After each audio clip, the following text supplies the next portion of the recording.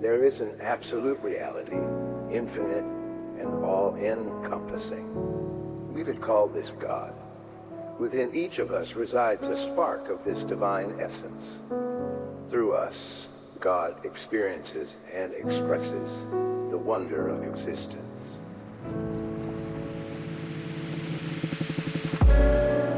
Our very presence here and now is proof that existence itself is infinite.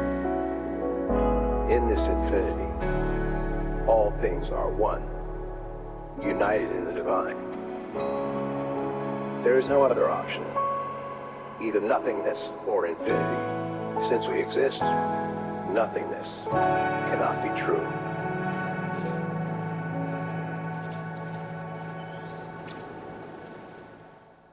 Therefore, we, like God, are infinite beings without beginning or end. God has always been and will always be. The heart, in its truest form, is already complete. It sees only abundance and life, lacking nothing because it partakes in the infinite. If only you could recognize this, you would see your own wholeness. You need nothing and have everything within you.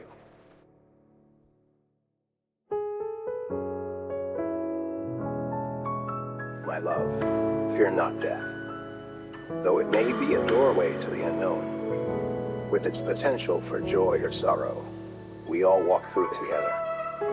The troubles of this life are but a fleeting chapter compared to the grand story of your soul.